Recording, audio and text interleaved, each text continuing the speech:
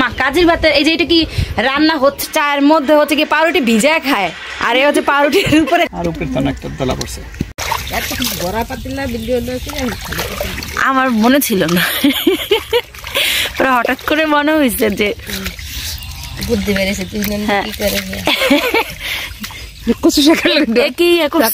আরো নিয়ে আসছো তোমরা নাকি এতগুলা ছিল? আসসালামু আলাইকুম, কেমন আছেন সবাই? নতুন এবং পুরনো সকল ভিউয়ার্সদেরকেই স্বাগত জানিয়ে শুরু করছি নতুন আরও একটি ভিডিও। কিছুক্ষণ আগে দেখতে পেলেন অনেকগুলো দেশি কচু শাক ধুয়ে নেওয়া হচ্ছে। আপনাদের কাছে হয়তো মনে হচ্ছে যে এতগুলো কচু শাক দিয়ে কি করব। আমরা সবাই মিলে একটু একটু করে ঢাকাতে নিয়ে আসব, এই জন্য হচ্ছে এতগুলো কচু শাক ধুয়ে পরিষ্কার করে নেওয়া হচ্ছে। আর আজকে দুপুরে খাওয়ার জন্য এই সবজিগুলো কেটে নেওয়া হচ্ছে। সকাল সকাল মা আমাদের সবার জন্য গরুর খাঁটি দুধ দিয়ে চা বসিয়ে দিয়েছে। ঢাকা থেকে নিয়ে আসা পাউরুটি দিয়ে এই দুধ চা দিয়ে ইনশাল্লাহ সকালের শুরুটা হবে আমাদের সবার। এবং পাশে বড় পাতিলে সেই কচু শাকগুলো ভাপ দিয়ে নেওয়া হচ্ছে। মা কাজের ভাতের এই যে এটা কি রান্না হচ্ছে, এখন জাল হচ্ছে নাকি? ও এটার মধ্যে কি কিছু দেওয়া লাগবে? না, শুধু এইভাবেই। হ্যাঁ,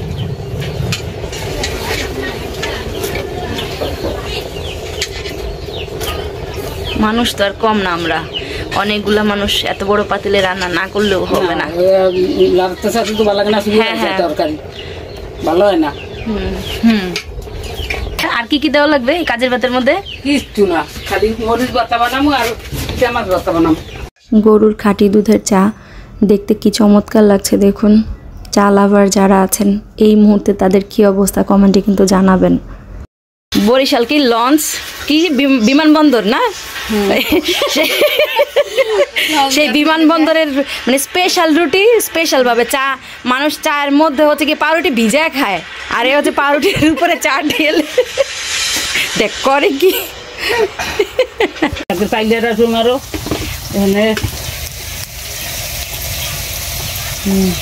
চাল ভিজে আর রসুন দিয়ে রাখতে হবে। ও এখন তো আবার গন্ধ কমে গেছে, সেই সময় অনেক গন্ধ ছিল প্রথম দেওয়ার পরে। মা তার সন্তানদের আবদার পূরণ করছে। একজন বলেছে ডাল দিয়ে শাক দিয়ে খাবে, এই জন্য মা ডাল সিদ্ধ করে রেখেছে। আর বাপাসের চুলায় কাজের ভাত রান্না করা হচ্ছে, এটাও একজনের আবদার। আর এখানে মা কলই শাক কুচি করে হালকা লবণ দিয়ে পানিটা শুকিয়ে নিচ্ছে। ঠান্ডা হলে পলিতে ভরে ফ্রিজে রেখে দিবে, আমরা যখন ঢাকা যাব তখন নিয়ে যাব। তেল দেওয়া তো দেখাইতে হবে।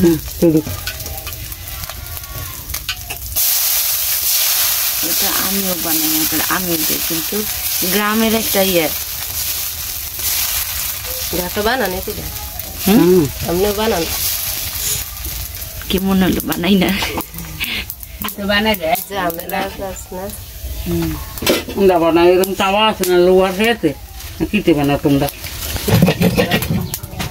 আমি দেখাচ্ছি পাঁচটা হাত ধরে করতে না নিচেন নিচেন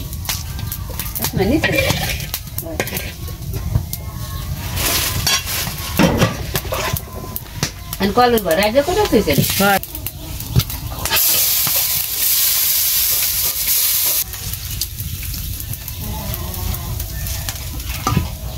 কালে কাটা কাটা লাগে আমি এ বুঝি না, এটা কদুল দেখে লাউজাল থেকে শুধুছি না একবার দেখে দাও যদি মনে করে। হ্যাঁ খাও। এটা কি দিছ না এ মাবুজা গেরামে আসল পিটাইলে খায়ালা পরে কিন্তু এত ছোট কি মুখে দাও তুমি? ভিডিওর সময় একটু ছোট। এটা কি ওদিকে তো হয়ই নেই নাকি, নিচু দেখে পানি গেছে হয়তো, বা এই জায়গাটুকুতে একটু ঘন হয়েছে শুধু।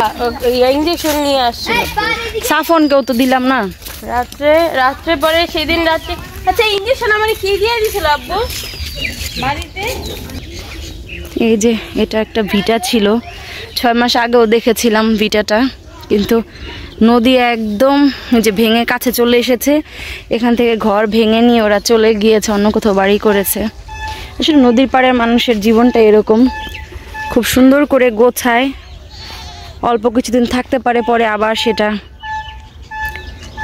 এই যে দেখেন, আপনাদেরকে দেখাই, আমাদের বাড়িটা হচ্ছে এই বরাবর ছিল আগে, হ্যাঁ যে এই বরাবর ছিল, এখান থেকে ভেঙে এখন এই পর্যন্ত চলে এসেছে।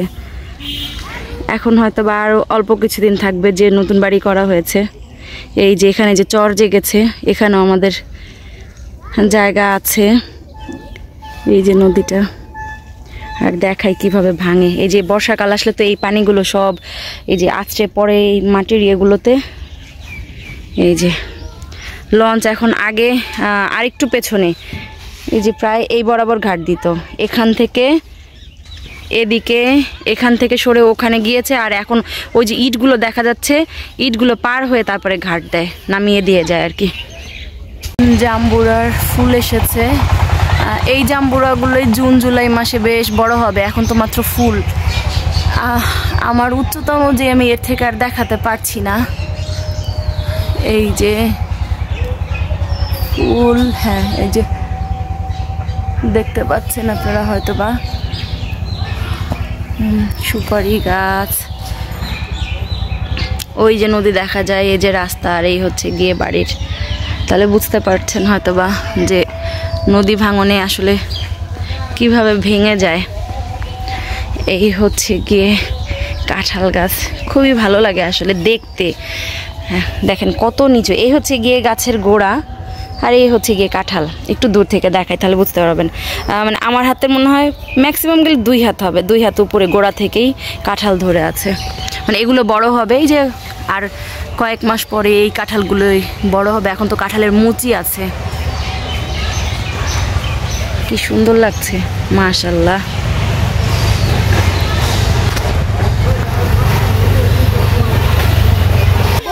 এই সেই পুকুর, ঐতিহাসিক পুকুর। কিছুদিন আগেও তো যে যখন আসলাম তখন দেখলাম বেশ সুন্দর পরিষ্কার ছিল। আসলে শীতকাল তো পানি শুকিয়ে একদম কমে গিয়েছে, এটার ভিতরে মাছ ছাড়া আছে। এই যে এখানে হচ্ছে এই গাছের ডাল ফেলা ছিল, এগুলোর ভিতরে সব মাছ একসাথে গিয়ে জমে থাকে। বাবা তুমি একা যেও না, পড়ে যাবা।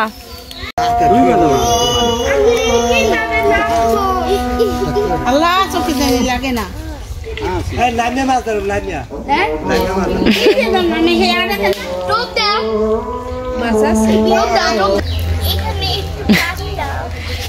কেন কি হবে পানি দিয়ে বোকা?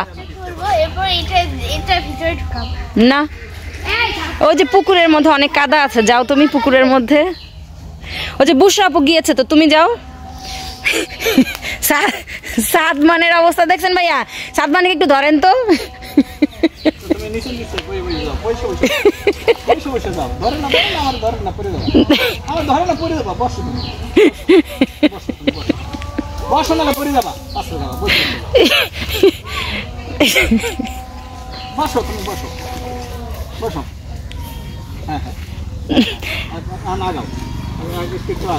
পানি গভীর কোন দিকে হবে সেটা আস্তে বাবা। ওই যে বর্ষি বলছি এদিকে আনবা না। হ্যাঁ বর্ষি এদিকে এনো না, কখন কার টানতে পারি না। ওদিকে টান দেবে না, ওদিকে যাও, ওদিকে টান দাও। না তুমি ওদিকে যাও না সাফওয়ান, পড়ে যাবা। এটা কিন্তু একটা রিস্কি ব্যাপার। বসি একজনের গায়ে ঢোকে। হ্যাঁ আমার দিকে তাকাও সাফওয়ান, শেয়ার বাড়াবে। তুমি ওদিকে না, তুমি ওখানে দাঁড়াও, টান দিবা এদিকে। এদিকে তাকাও, আমার দিকে তাকাও বেবি। বর্ষিটা টান দিবা এদিকে, ওদিকে দেওয়ার দরকার নেই। আমার কাছে যদি কেউ আসে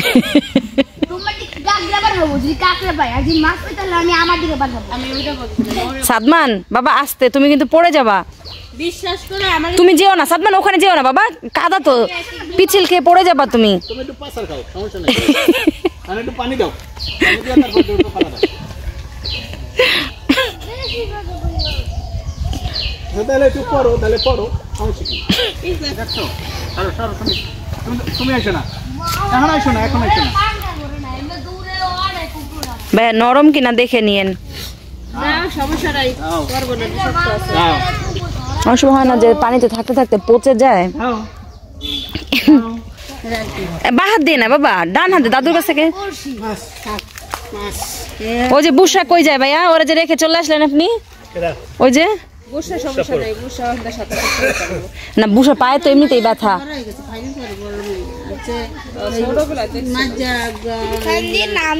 হ্যাঁ খাও, টেস্ট করে দেখো বুসা, টেস্ট করো, টেস্ট করো। শরবত, হ্যাঁ খাও, দুধের সর, অনেক মজা, খাও শরবত। সিস্টেম তো ভালো আছে। আমি কইছিলাম আমি পারবো। হ্যাঁ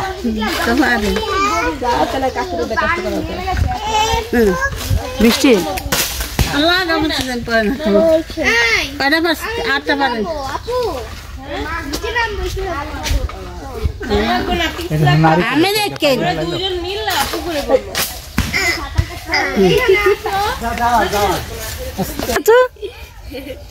এইটার বেলায় এত ইয়ে বললেই হয় শুধু।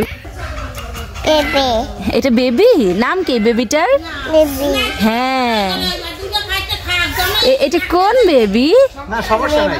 হ্যাঁ এটা বেবি একটা।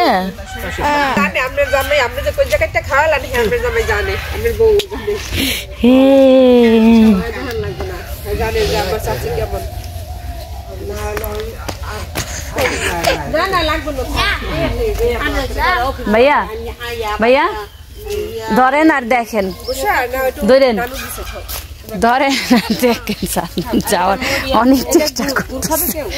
বাবা স্লিপ কেটে পড়ে যাবা তুমি। বৃষ্টি একটা গুড় দাও, ছোটটার একটা গুড় দাও। ও দিছে দিছে, এই যে দিয়ে ফেলছে, লাগবে না। মিশন সাকসেসফুল, সাফমান গিয়ে পৌঁছে গেছে সাফওয়ানের কাছে। হ্যাঁ বলেন কাকি কি বলতে গেছিলেন, বলেন। ঠিক আছে, খেজুর গুড় আর দেশি মুড়ি, এটা কিন্তু এই ধানের মুড়ি। বিকাশ ধানের মুড়ি, বিকাশ ধান না, এই আরেকটা ধান ভুসিয়ারা সারা আটটা জানি কি স্বর্ণের মতো, যেটা স্বর্ণের মতো গোড়া দিয়ে একটু বেশি লাল লাল লাল হয়।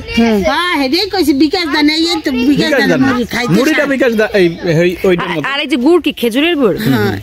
এরকম কেন?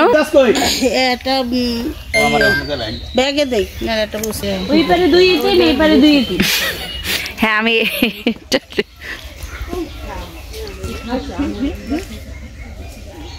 এটা দুই তিন সালাকে তেল, ওই দুইটা গ্রেনেড তেল, এই দুইটা সরি আছে।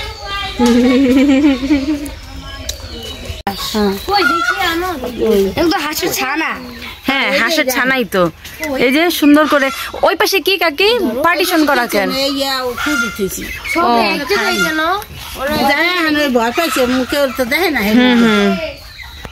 এই বাড়ির বস তো কম না, কিন্তু বড় গাছ কই? বড় গাছ সব বেঁচে গেছে। এই বৃষ্টি এইগুলার কি বলে? এই যে গোবর দিয়ে মুইটা রান্না করা যায় না? হ্যাঁ হ্যাঁ হ্যাঁ রান্না করে লাগে না? হ্যাঁ এটা বরিশালে কয় দারুরা, দারুরা দারুরা। হ্যাঁ দারুরা, আপনারা খড়ি বলেন তো। আমি এটা দেখছি যে বড় মানুষ তার উঠতে পারবে না। না না, তোমার বসতে দেওয়ার জন্য তো তুমি গেছো গিয়া, তুমি বাইরে গেছো, যাও তোমরা যাও। না বড় মানুষ বসা যাবে না, ছিঁড়ে যাবে। বাহ, তোমার মেয়ে আঙ্গুর খায়, আল্লাহ ওদের খাওয়ার কি মজা পাইছে। এখন সরো, পায়জামাটা ঠিক নেই। ওই যে দোলনা যে বসছে, ও গুড় খাচ্ছে খাচ্ছে। হঠাৎ করে দেখি দোলনা না, খেয়াল করি না আমি দেখছি, আমি মনে হচ্ছে যাওয়ার সময় ও ভয় পাচ্ছে। মজা না বলো সুরা?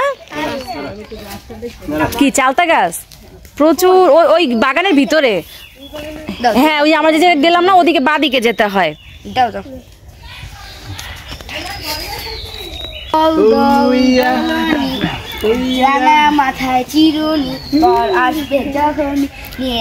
বুশরাকে কিন্তু দেখা যায় না। এখন কেমন হলো? সুরাকে সবচেয়ে ছোটটাকে বসাই দিবেন, সেটা বাদ দিয়ে আপনারা ছোটটাকে দাঁড় করাই দিচ্ছেন। আম বসবো এটা বসার লাগে পাগলের মতো এটাকে দেখাচ্ছি দাঁড়া এবার তাইয়া মর্মান্তিক মৃত্যুটা হয়েছে তোমার আপনার ওখানে গেছে প্রস্তাব করতে মনে করেন আর উপরে তো একটা ধলা পড়ছে ইস আল্লাহ ধলা পড়ছে দেখে নাই কেউ ঠিক আছে লুঙ্গি এরকম গাছের উপরে এরকম লুঙ্গি রয়েছে সাবান রয়েছে পরে পায় না পরে জ্বর হয়ে গেছে মানে গোসল করতে আসছিল সে গোসল করতে আসছে এরকম মনে করেন গোসল করার আগে প্রস্তাব করে না মনে করেন একবারে একটু মাটির নিচ দিয়ে যে সাইডে প্রস্তাব করতে গেছে উপরে তো বড় দলা আছে না দলা পড়ছে পরে সারা নদী খুঁজতে আছে পরে জোয়ার আয় পড়ছে তখন তো ওখানে তো আর দেখা যায় না ঠিক আছে খুঁজতে আছে পায় না পরে পাইছে পরে দেখা যায় না মারা গেছে ছেলেটা তখন মনে হয় ইন্টারমিডিয়েট ভর্তি হয়েছে আমার বই দিকে কিছু কিছু মৃত্যু থাকে যেগুলো আসলে মেনে নেওয়াটা কষ্ট হয়ে যায় গল্প করা লাগবে না ফর্সা অনেক অনেক ফর্সা লম্বা চূড়া ছিল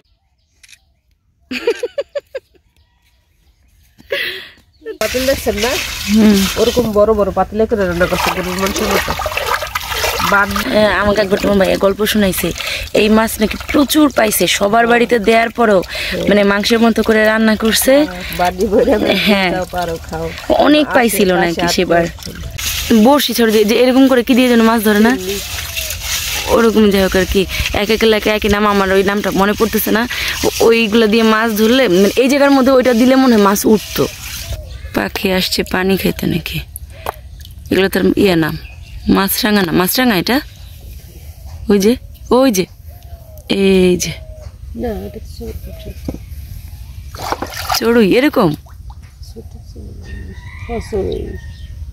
না না ওটা কি পাখি আমি নাম জানি হ্যাঁ চড়ুই তো এরকম না ওই যে পাশে আসে যে নাম জানি না আমি এটার পানি খায়